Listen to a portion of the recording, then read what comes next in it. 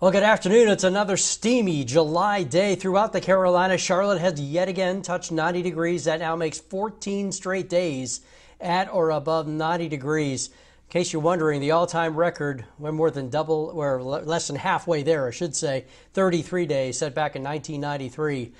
We've made 14 straight 90-degree days over 3 dozen times. Again, lower 90s in and around the metro. We do have some scattered thunder showers, but the bulk of the action today has been I-40 north.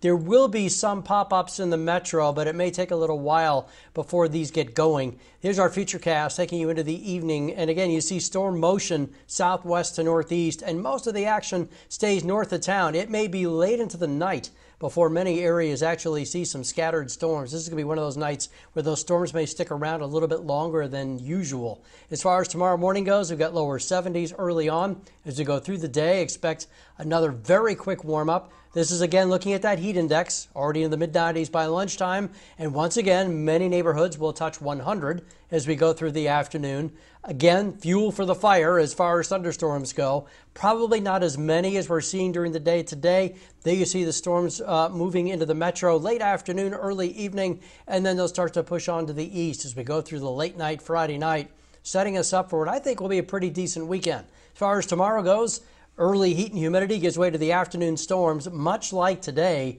any one of those storms could have some gusty wind. Rain chances dip over the weekend, and that means it's going to be all about the heat with afternoon highs both days back into the 90s yet again. So if you plan on being outside, even if it's by a pool, make sure you're protected from the heat.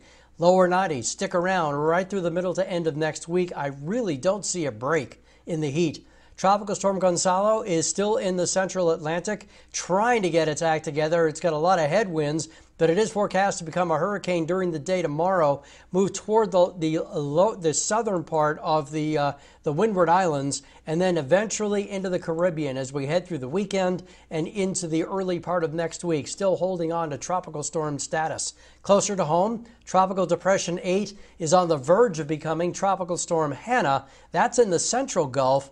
It poses no threat to us either. It is going to be pushing into Texas as we head into the weekend and then eventually into Old Mexico. So again, no big issue for us other than the heat. Have a good evening.